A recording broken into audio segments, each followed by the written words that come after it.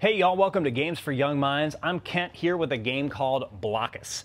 Now, Blokus is my favorite board game, so I'm really excited to talk to you about it. As you might imagine, I've got a lot to say about this game. I'm not going to fit it all in one video, so today I'm just going to show you how to play the game and give you a few quick questions you can ask your kids along the way. And then in a future video, I'll show you some of the amazing variations and puzzles and activities you can do with the pieces. So let's check it out. So Blokus was designed as a 4-player game, but there's a 2-player variation that's just as much fun. I'll show you that in a second.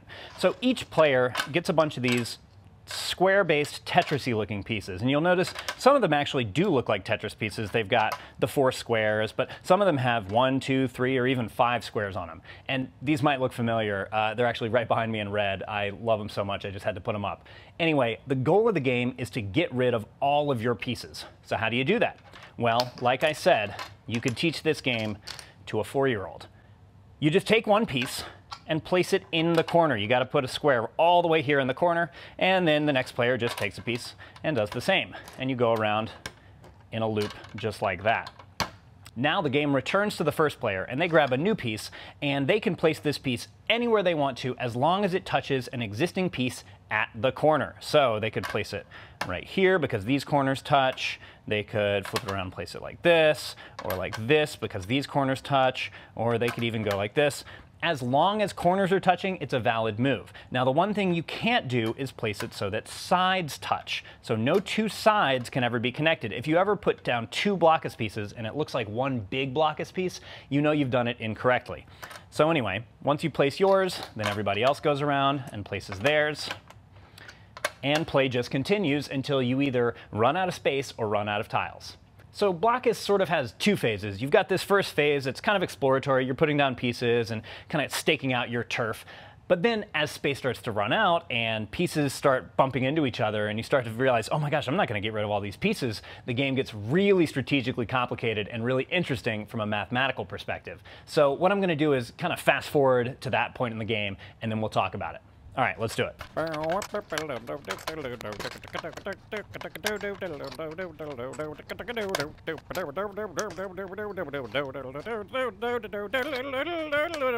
All right, so we're running out of space, and you might be looking at this and thinking, oh man, blue, I mean, you got a little space here and a little space here, but you're pretty much out of luck.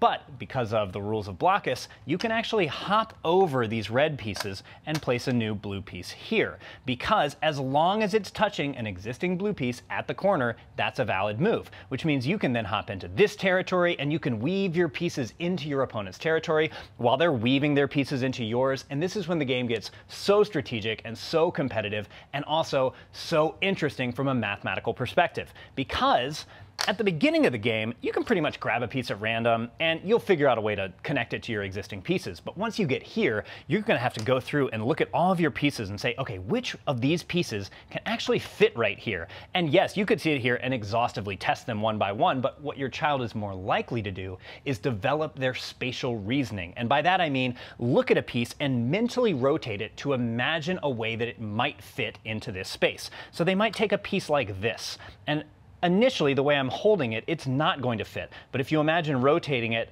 it's still not going to work. It's still not going to work. Oh, there we go. If I place it like that, then it works. And I can also hop into this area. And that type of visualizing and rotating objects in space is such a powerful bit of spatial reasoning for your kids. And this, of course, will pay off when they're in geometry class. But honestly, anytime your child has to visualize a physical representation of a math idea, spatial reasoning is going to come to their rescue. I mean, spatial thinking is not the exact same as mathematical thinking, but they're so mutually supportive that I think it's really valuable for kids to play games that help them develop both. Okay, so your child is thinking 3 moves ahead and using all that spatial reasoning, and it's going great, but at a certain point they are gonna run out of room. I mean, it's really hard to get rid of all the pieces. So let's say that blue does run out of room. Well, then the other 3 players just keep going and skip blue's turn, and then it'll get down to 2 players and finally down to 1, and they'll play out all the pieces that they can, and then everyone will have a few pieces left over. At that point, you just take your remaining pieces and count up the number of squares that you have on them. So this would be 3 squares, 2 squares, and 5 squares. So that would be a total of 10. My score would be 10 for this game. And just like in golf or Shut the Box, the person with the lowest score is the winner. Now, like I said, there's a 2-player variation, and it's very simple.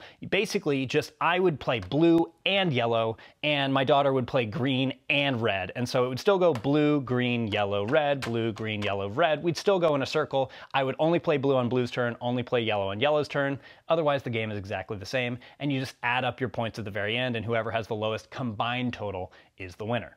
So that's how you play. All right, so let's talk about questions you could ask your kids. So at some point, your child is probably gonna run into a situation where they think they're out of moves, but they actually have a couple left over.